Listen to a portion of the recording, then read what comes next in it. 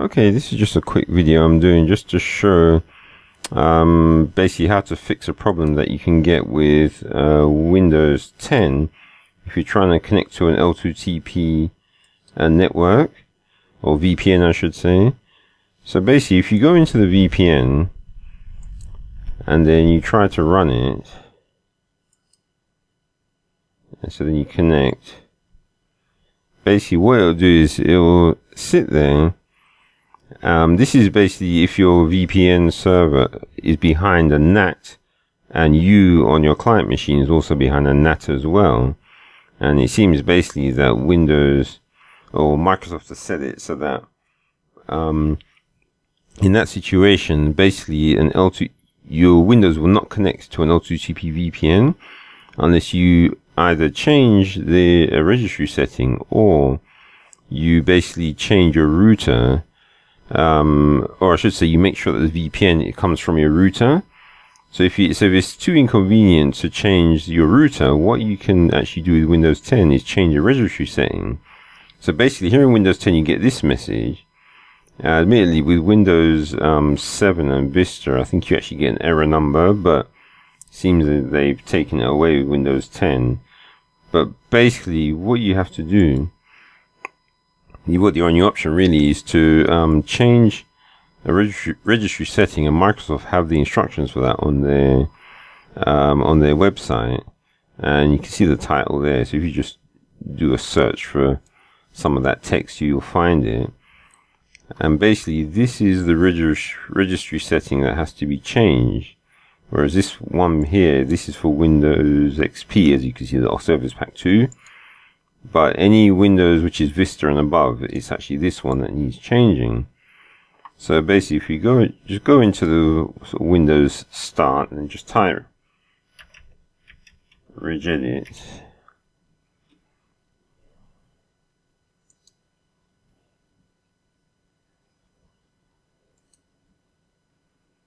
And then as it says, you have to go to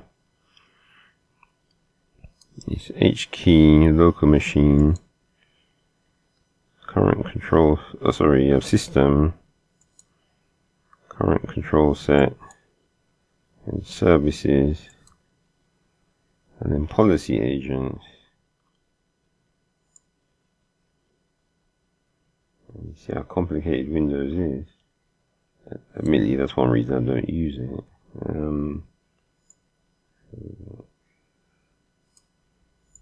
So in policy agent, and what you notice is basically it's asking you to create this key here, but it actually doesn't exist in here. So basically what you have to do is, or easiest thing is, because one thing you want to make sure you do is to spell it right. So if you just copy it from the web page, and then you go, just right click and do a new, it says D word 32-bit, and then just Control V. So at least you spelt it right then. And then basically it gives you the values you can use here, but see, zeros obviously doesn't help, and then 1 is that if the server's behind the NAT, but obviously you're going to be behind the NAT as well, so you definitely need 2. So if you just double click it, just change it to 2.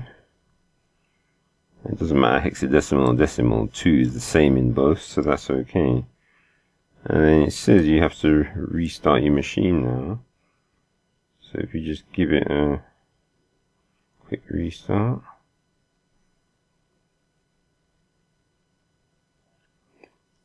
Alright, so I just realized it's gonna, I think it wants to do some updates. Let me just check. Yeah, alright, so I'm just gonna do something that you're not supposed to do and just kill it, just to basically save time.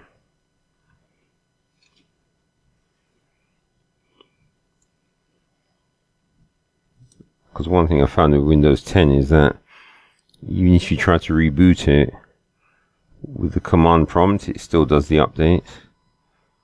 So just crashing it is like the only way you can escape. Well, See, it was trying. See, basically well, see, even when you crash it, but I think these updates are installed already.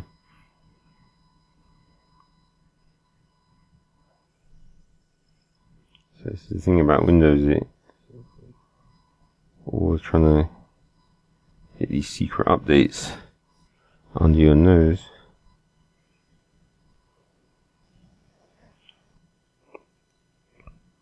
Okay, so now we've restarted, and if we go back into the VPN, well, actually I should have just clicked on it. And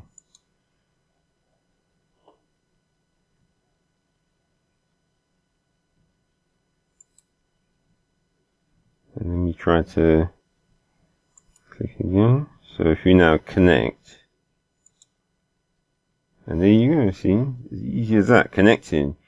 So there you have, basically, if you ever get that message come up with no helpful error number with your L2TP VPN, then basically it's only happening simply because Microsoft just doesn't like to have a NAT, or network address translation, the L2TP behind it. I suppose they've got their reasons for doing that, but you just have to make that change in the registry in order for it to, and then I'm just going to check that.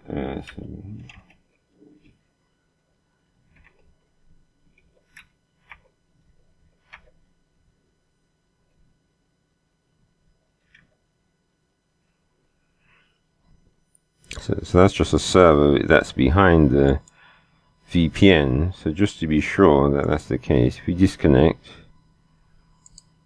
and try it again, and you can see it's not connected there.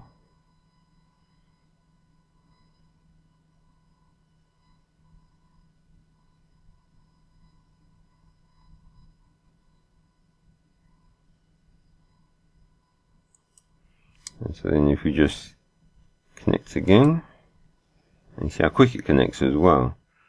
So it's obvious before, it's just because of the registry change why it wasn't working. It's nothing to do with the server being down on your network or anything like that. And there we go, so we can ping it again. So that shows that that VPN's working nicely, because I found 100%. Always, if the ping works, it means everything else is going to work as well. Okay, so thanks for watching that, and hopefully that will help anyone who's having a problem connecting to an L2TP VPN server that's behind the NAT. Okay, see you.